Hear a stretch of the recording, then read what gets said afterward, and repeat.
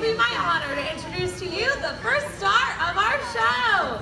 Please welcome to the stage one of our youngest stars, 4-year-old, 250-pound Townsend, and his trainer, Jen.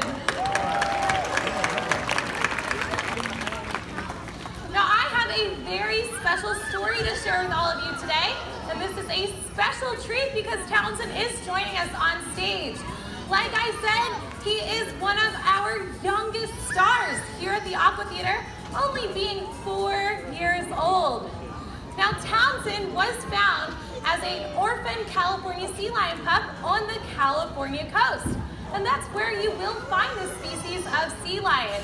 All up and down the California coast, as far north as Canada, and as far south as Mexico. Now, he was found stranded and alone and unable to survive on his own. A rescue facility took him in, rehabbed him, and released him back into the ocean for a second chance at life. Well, not too much later on, Townsend was found yet again.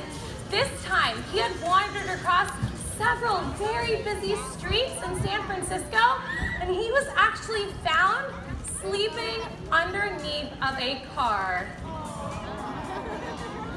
It's okay, Townsend, you weren't the only one.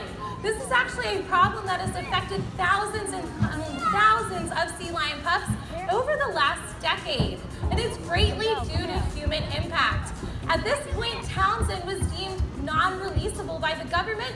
It was very clear he was too young and he did not have the skills necessary to survive on his own in the wild. So what happened next for Townsend's story? Well, he joined us here at the New York Aquarium. He can work with us every single day to act as an ambassador for his species. We hope with Townsend, he can inspire everybody here about the struggles they're facing.